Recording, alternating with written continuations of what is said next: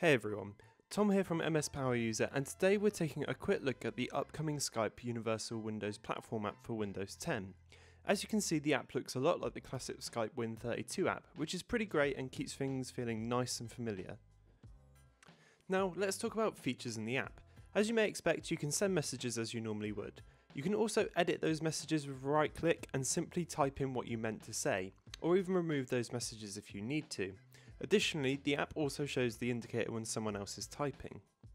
Push notifications are present here as well, having the same appearance of other apps for Windows 10. Action Center also shows off your latest message with dismissal and action options too. Now, as expected, video and audio calling a Skype contact works as normal. Moreover, you can add someone else to an existing conversation as well, which is quite nice too. As this is a UWP, it scales when you resize the program, so you can imagine this working just as well on a variety of screen sizes, whether it's PC, mobile or even tablet. Talking settings, you're greeted with a familiar UWP menu when you open it up. There are options here to enable or disable notifications for nearly all aspects: incoming calls, messages, contact requests, etc.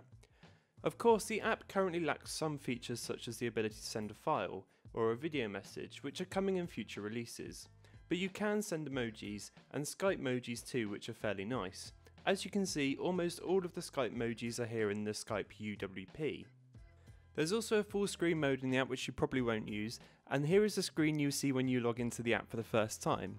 So yeah, that's about it for the Skype UWP app.